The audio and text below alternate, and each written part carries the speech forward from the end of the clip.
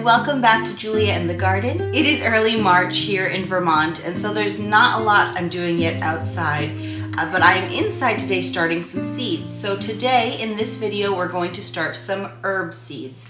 Mostly culinary herbs, and these will mostly be going in my potager, but if I have some extras, and I plan on having some extras, I'm hoping to stick a few in other places as well. Okay, so I have a bunch of different varieties, and some of these are annual and some are perennial. I have grown several of these from seed before, and some I've had more or less success on. Cilantro is one I have direct sown outside, and that works pretty well, but it really does need to be succession sown. Once you cut some, it doesn't really come back again.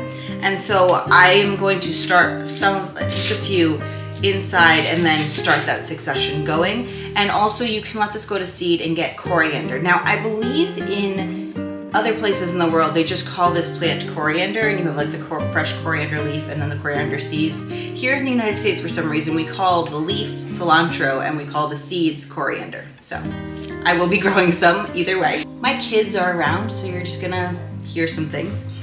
They're fine and playing.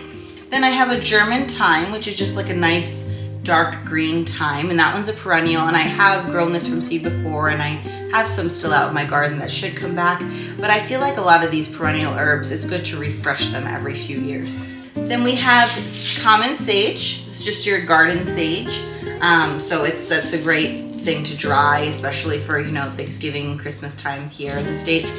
We like our sage. Also a perennial, and I have grown it before. Then some oregano, and I have grown this one before as well. This is also a perennial here. Mine has gotten a little overgrown with weeds, so it's been harder to harvest, so we're gonna start that one fresh. Marjoram is very similar to oregano. It's a little bit of a brighter flavor. Herbs are hard to describe. They just like kind of are what they are. You have to try them, and I can't really describe them without just saying, oh, it just tastes like oregano, you know? Okay, this one's, I had the seed and I didn't grow any last year, so I'm gonna try it again this year.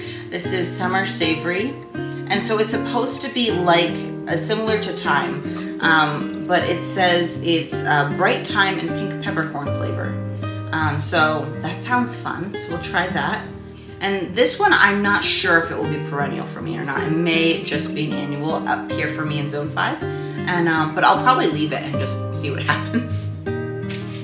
Okay. Now dill, this is a green sleeves dill, so it's supposed to not bolt as quickly, and I've usually direct sown dill, but I'm going to, again, just like the cilantro, I'm going to try starting a few inside this year and see how that goes, and then I'll probably also direct sow some into the garden.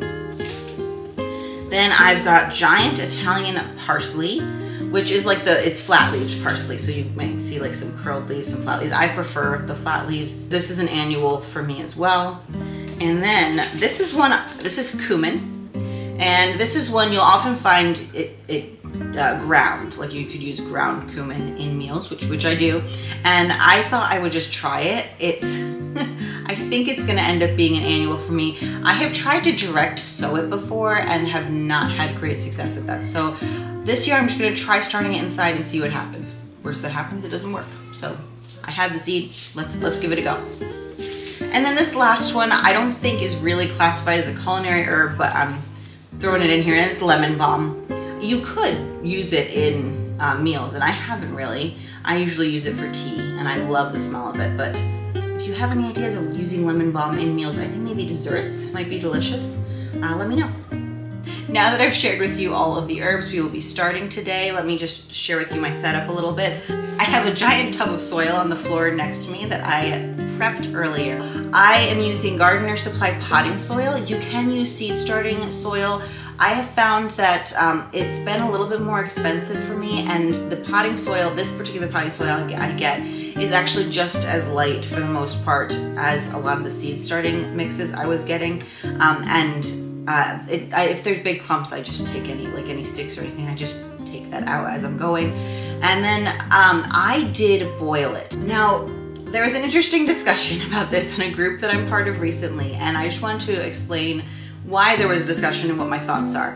So the reason I boil my soil when I'm starting seeds is to kill any eggs of fungus gnats and also like any other bugs that are in there. Now, I'm not 100% sure if it gets rid of anything for like the bacteria or fungus for dampening off, but I think it does kill a lot of things that could be bad. Now, the downside of this and why there is a debate is it can also kill, and probably will also kill, a lot of the good living things and bacteria and things that are in your soil that you bought. So if you're buying potting mix, it usually has some good stuff added to it. And so you may not want to boil it because then you'd be getting rid of that good stuff in there. Now, here's what I decided. I have struggled with fungus gnats, and I may be struggling with a little bit of damping off. I'm keeping an eye on it this year, and so I'm trying to be extra cautious. I have like gone back and sanitized like all of the supplies I'm using, all of my seed trays and stuff have gone through like a vinegar soak, like washed with soap and water, vinegar soak, all that. So I'm trying to be extra cautious. So for starting my seeds, I am boiling right now. Now, something important if you are doing that is I do actually add some nutrition back into the soil. I added some worm casting, so that helps kind of counteract the fact that I killed the other things in there. But the other thing is that seed starting mix doesn't actually usually have much stuff. When you're first starting your seeds, the nutrition that the plant needs is in the seed itself, so that's really cool. When I'm potting up, I will not be boiling my mix. At that point, my hope is my seedlings are a little bit stronger, they've grown some good roots, that they'll be able to withstand any little fungus gnat pressure and other pressure they get from other things going on in the soil. I also have other measures I'm taking against the fungus gnats and such. I can talk about that in a later video, but that's my thought process as to why I am boiling. You can decide what's going to work best for you. So I did boil my soil. I waited for it to cool because I don't want to stick my seeds in really hot soil. And then I added worm castings and a little bit more water because it wasn't quite as moist as I liked it.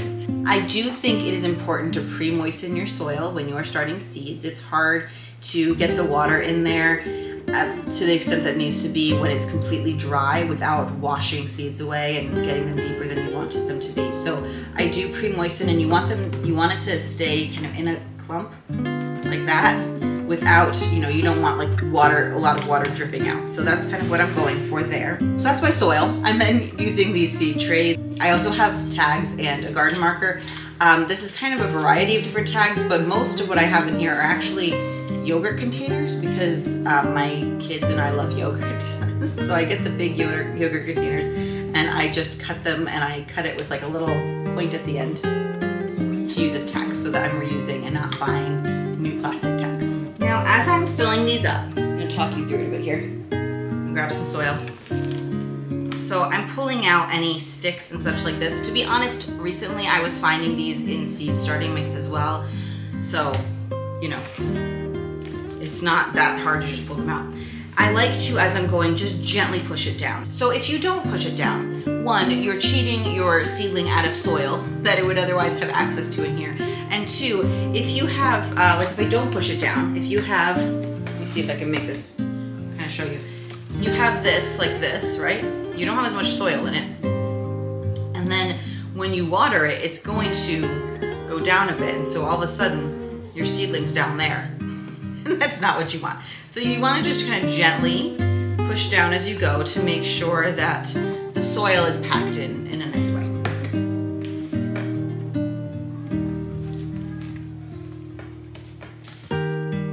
So I just do that a couple times. And I'm just going to go ahead and fill up at least some of these containers before I get started with the seeds. Any big pieces that I'm throwing over there are going to go in my compost.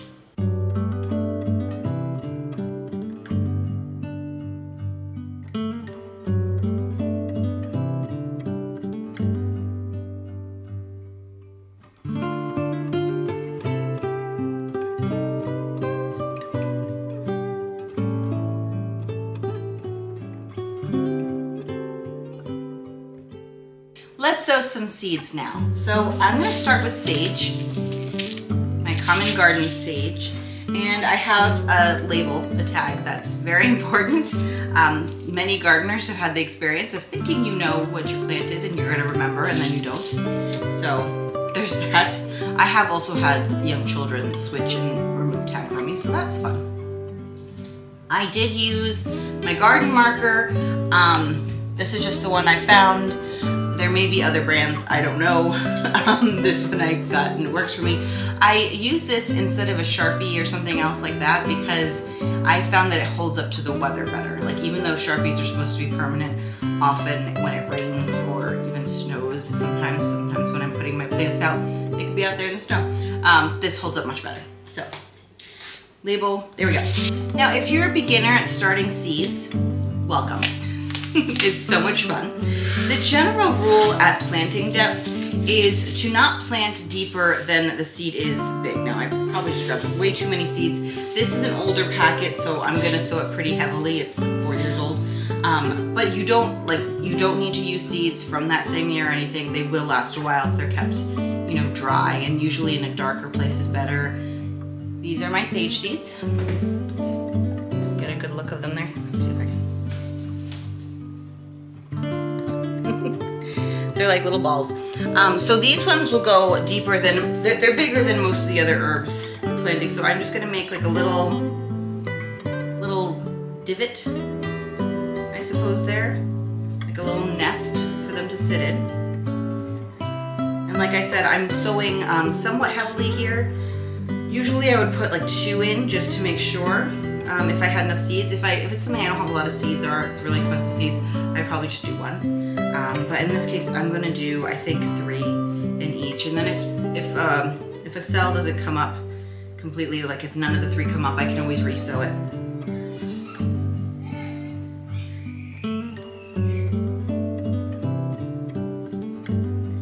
And as I was saying, you don't want to put them deeper than they are big. So this is about as deep as they're going. I'm just gonna cover them back over.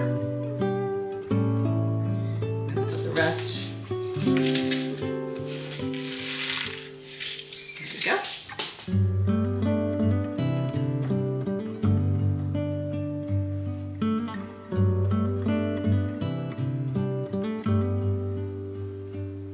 And now I like to cover the top after I've put the soil back over with a thin layer of vermiculite.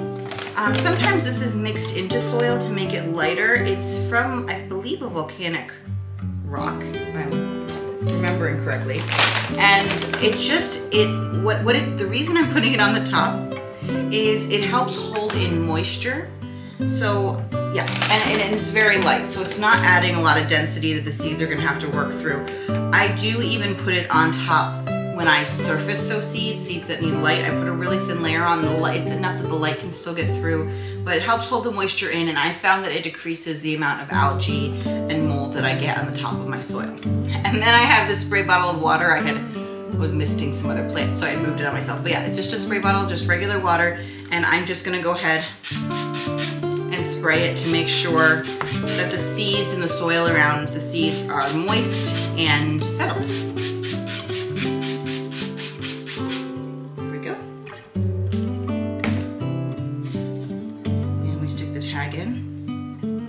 And then this is going to go on one of my deep trays. They'll all go on the tray together, and then when I finished with these, they'll all go on a grow light shelf under the lights. Let's do thyme next. So the sun might be coming in just through that one window on me. Sorry for the weird lighting. I'm going to make my label.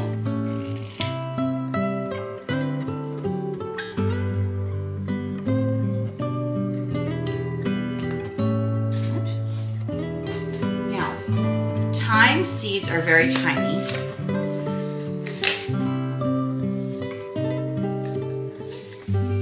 They are a type of seed. You can see if I can show you. They're very small. They're a type of seed that does not like being buried under the soil. They need light to germinate. So I'm just going to sprinkle a little bit on top. I'm going to make sure before I do that this is like all kind of firmed down here. We do want to make sure it has good contact with the soil. So after I sprinkle a little bit on each cell here, I'm going to just pat down just to make sure that it has that soil contact. And then I do, again, put vermiculite on top.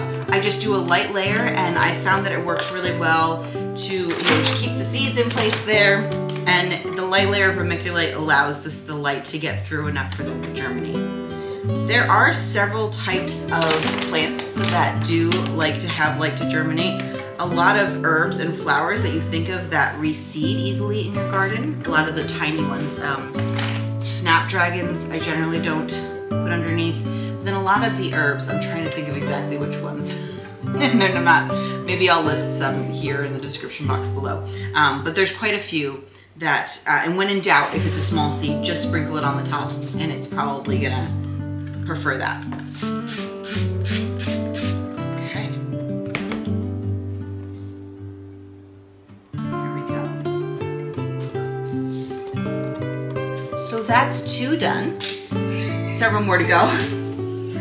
I know that I have a few more here. I have the oregano, and so I'm guessing also the marjoram, and the lemon balm also does not like to be buried underneath. I will sow that on the surface. And most of these other ones will just go under a little bit because they're not super huge seeds. All right, let's get the rest of these sowed.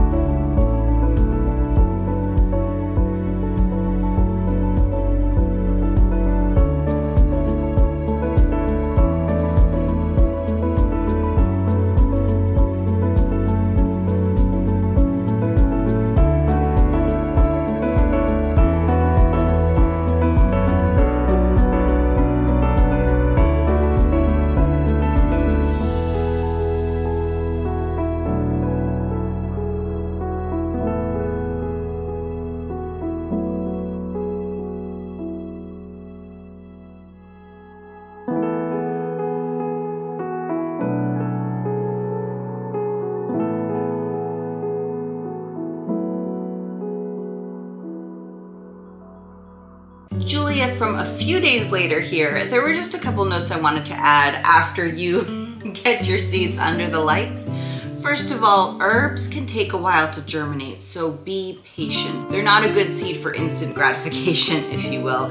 Some of them can take even up to several weeks, and sometimes there's spotty germination on them. So again, just be patient. Some of them may come up fast. I find the annuals generally come up faster, things like the cilantro, so that's great, but for the most part, be patient.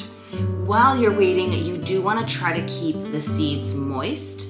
It can be a problem if the seed starts to germinate and then dries out because they can die. So one really easy way to do that is to put a humidity dome over it. So after before you put them on the shelf, after you've got them all in their tray, you can find humidity domes to fit on top.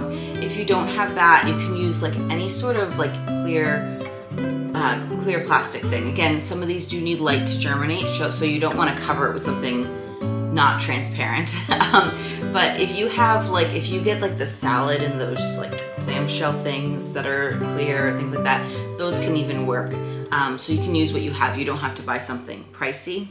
I do have a few humidity domes that I use sometimes. Otherwise, what I do is I'm home all day, so I have the luxury of being able to go check on my seeds and seedlings several times a day, and I have my spray bottle, the same one I was using when we started the seeds, and I will go around and just like spray the tops of any that look like they're getting dry, just to make sure the seeds stay moist. And I'll stop doing that once the seedlings have emerged and have their first leaves, which are not their true leaves, but they're cotyloidins are what they called, with their little first leaves. And along that vein, I don't do full watering of the trays of the plants until after most or all of the seedlings have come up.